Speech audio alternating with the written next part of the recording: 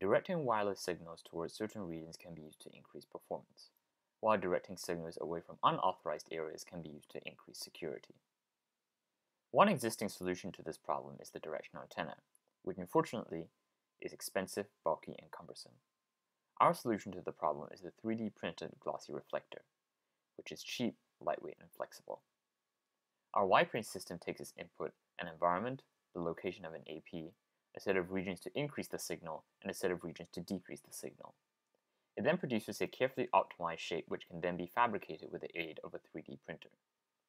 Here is the signal map before the reflector has been applied, and here it is after.